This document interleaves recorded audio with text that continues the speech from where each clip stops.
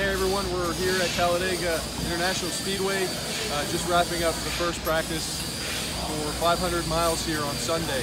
Looking forward to it. This is my first time here in a Cup car, first time at a super speedway in a Cup car. So we have a pretty good Jacobs Company 51 car for the race. We're probably gonna skip out in the second practice because I feel like we have a really good feel for the car. As you can see behind me, we're honoring Johnny Ray and his big rig 18-wheeler truck that always leads the field here. It's got the American flags and all that, so it literally looks the same color and everything in memory of him. He did that after 9/11 to remember all the people that were lost.